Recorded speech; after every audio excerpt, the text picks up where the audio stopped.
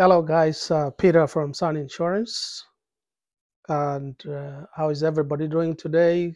I hope very well wherever you're watching from. If this is your first time to watch my content, please consider to subscribe at the end of it. Your subscription will make a difference. So, guys, today I wanted to do a video to help those people who are starting a new business or already who have like box trucks and other units and they're on the road looking for loads. This one, I'm going to let you know what you're supposed to be having in your truck. Anytime you bid a load, this is what the brokers are looking for. And if you don't have this type of tools they are looking for, you might end up not winning their load. So wherever they post a load, they would either be asking for a lift gate, a pallet jack, straps, and more. So today, if you have a box truck, you are out there, even right now as you're doing this video, you need to go to the nearest Home Depot or nearest truck stop or farm and fleet and farm and buy this equipment and then start bidding your loads. So the first thing you have to know is the correct measurements of your truck. If you have a 26 footer, know the way to do the correct measurements. You can use a tape measure to measure the length from the driver's side to the tail. And when you are inside the box, you need to know how tall is your truck from the floor to the roof, and how wide is your truck is from the door to the door across. And what type of tools do you need to have? You need to have a pallet jack. That one for sure.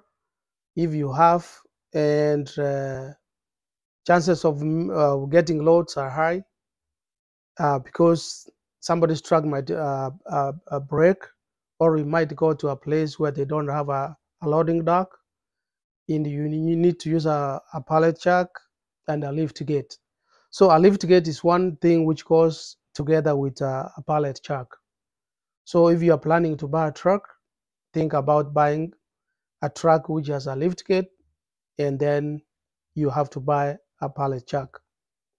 And if for some reasons you don't have a pallet jack, you can use a dolly, and for sometimes it helps. Or if you don't have a lift gate, you can use ramps. Sometimes they allow ramps to be used in loading. And also you need to have straps.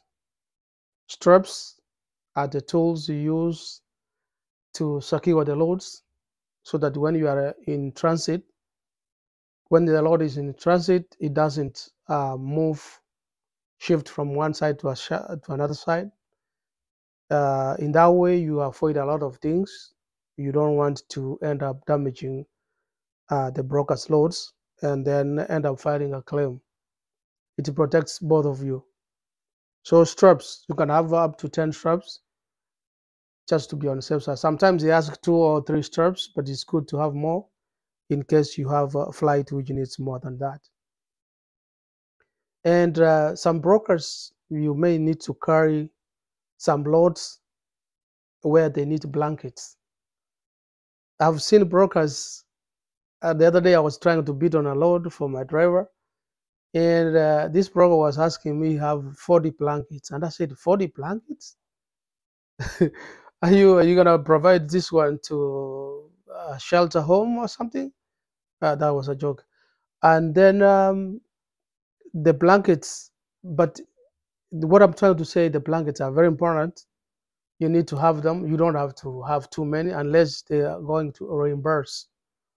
Sometimes if they ask before you bid that load, if you don't have enough, ask them if are they going to give you money, or you will use your money and then they will reimburse. That's when you are moving fragile things. And also, they ask for air ride. The air ride, those are dust trucks which they have very good springs. Or when you are carrying something, if it bounces on bad roads, you don't damage some of the things you have.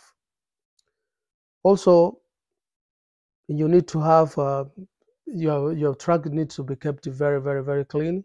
So find a broom and a small trash can and trash bag, and sweep it, because some of the brokers, they post loads which have food grade.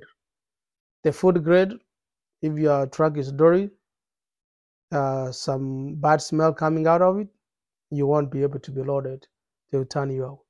And make sure your truck doesn't have holes whereby the water can come and seep through and damage the flight. Then have the load bars. The load bars are very important, and you can have even 10, so that you can secure the loads. They help where the straps cannot, they cannot work. You can use load bars. When the load bars will not work, you can use the straps. And if your truck does not have like horizontal heat trucks, horizontal are the ones which run across, and the verticals are the ones which run from the roof going down on the sides of the trailer. They do need them. So if you are thinking about starting this business and you are adding more trucks in your fleet, this is what you need to consider. Some of the things I will outlined on this video are the things which can help you. I haven't exhausted all of them, but those are some of the important ones which you need to have in your truck in order to move forward. So guys, I hope I will see you in the next video, but do me a favor, press the subscribe button, and do share my videos. Have a good day, and I will see you in the next video. Bye bye.